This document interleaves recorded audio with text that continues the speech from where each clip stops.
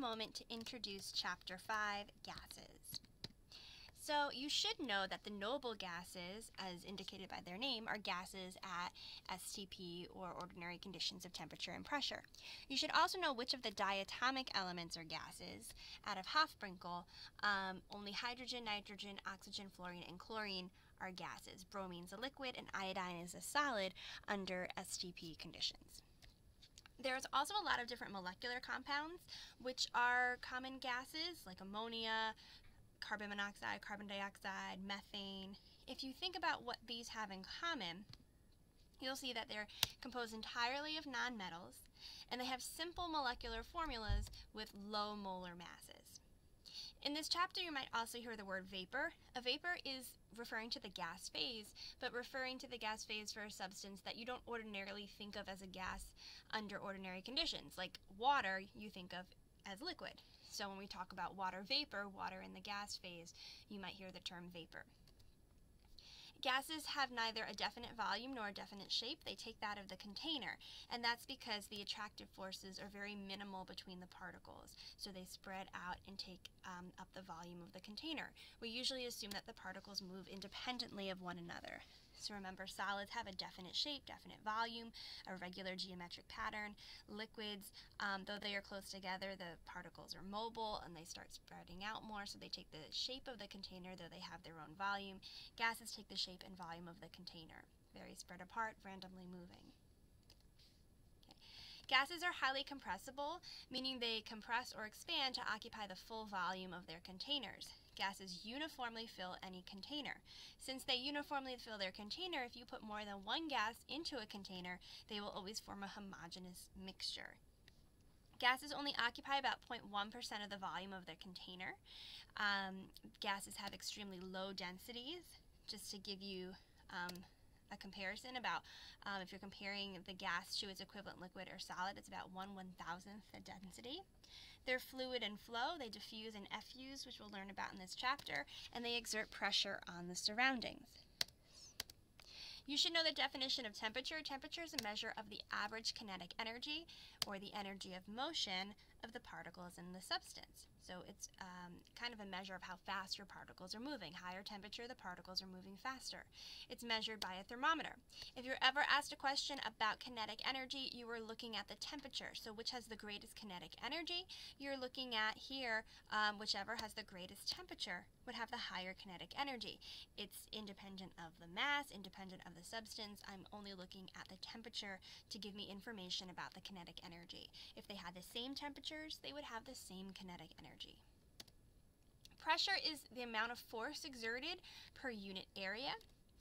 In a container, gas particles are constantly moving, so we can think of pressure as the collisions that are happening, the force that they are exerting due to them colliding with the container wall. So they collide with each other and they collide with the container.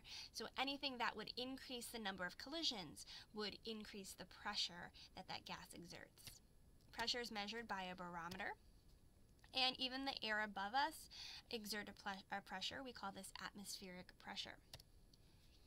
So you can use a mercury barometer to measure pressure, and this was how one of the original units of pressure was found, millimeters of mercury. So what they did was they took this tube that's closed at one end, filled it entirely with mercury, which is a liquid at room temperature, and inverted it in a container or a dish filled with mercury as well. And what they noticed is that all of the mercury did not come out. There was always some column of mercury still inside, and this corresponds to the atmospheric pressure. Essentially, the pressure is exerting a force down onto this dish as well, which keeps some of the mercury into this tube. So the height of this column is going to be indicative of atmospheric pressure. That the larger the height, the larger the pressure. So they came up with the unit millimeters of mercury. Okay. At higher altitudes, the atmospheric pressure would be lower, so this would be a lower column of mercury. Standard atmospheric pressure supports a column of mercury 760 millimeters high. So 760 millimeters of mercury is standard atmospheric pressure. So there's a lot of different units of pressure. Notice that torr and millimeters of mercury are kind of interchangeable. because it's called torr after the scientist Torricelli who came up with this. There's kPa, kilopascals, there's pascals, there's bar, there's PSI, or pounds per square inch is what that stands for, and there's atmospheres, which is abbreviated ATMs as well. So on your AP formula sheet, you will have this part of this. 1 atmospheres equal 760 millimeters of mercury, or 760 torr. So these are only the conversions you would be needing to use on the AP, though in your textbook you might need some of these conversions that are listed here in your notes. So you might want to pause the video, take a moment, and try this example here. For the first, it is saying, okay, 2.5 atmospheres, let's change this into torr.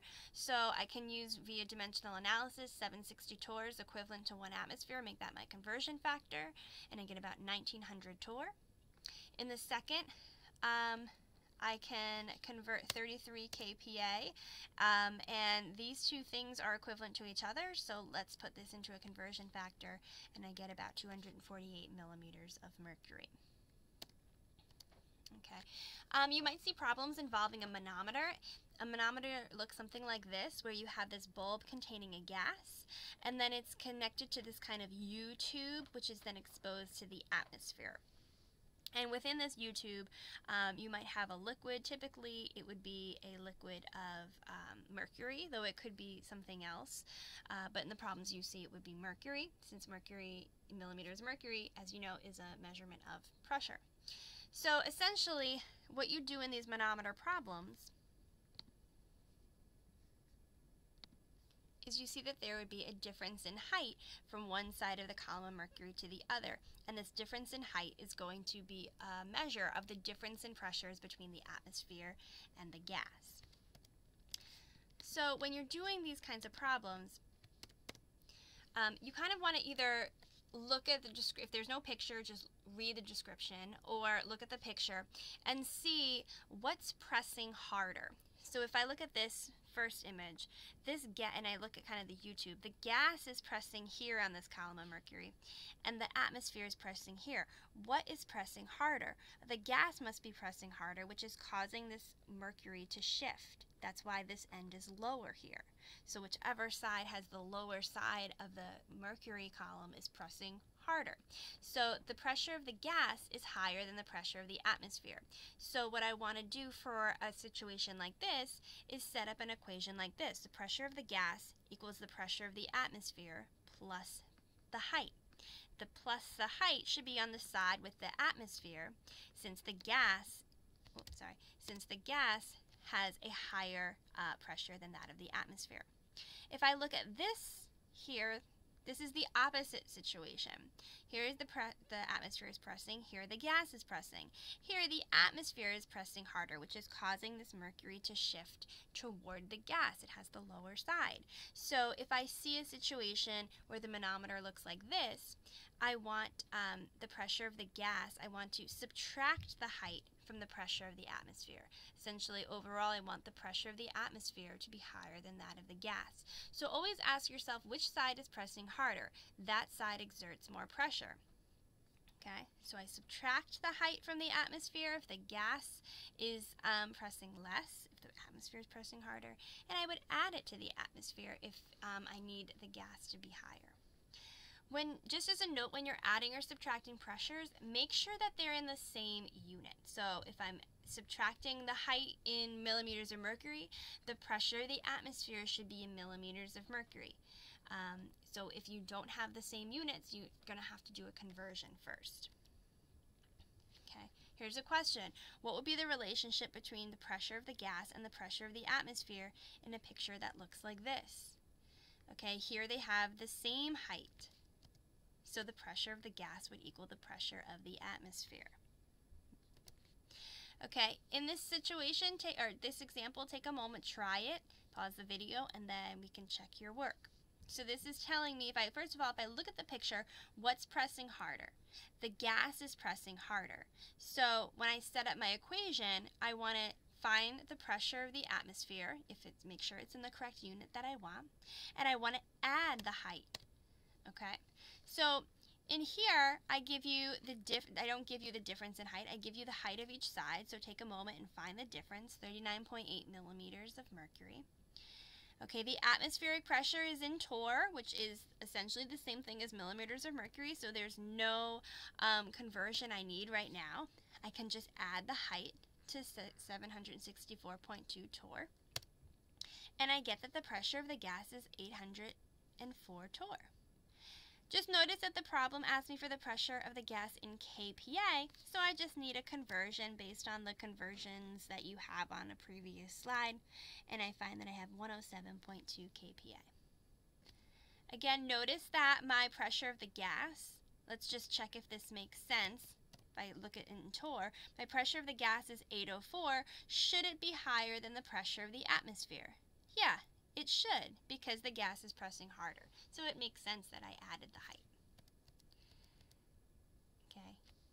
Take a moment and try this example doing the same information, but notice that the picture is reversed. And then pause the video and check your work. So if this were the case, the atmospheric pressure is pressing harder.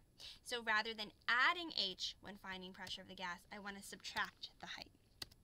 And I would get 724.4 torr, and if I turn that to kPa, I get 96.6 kPa, a lower pressure than that of the atmosphere, which makes sense according to this diagram. If you're given a textbook problem and it doesn't have a picture, it might be helpful to draw a picture for yourself.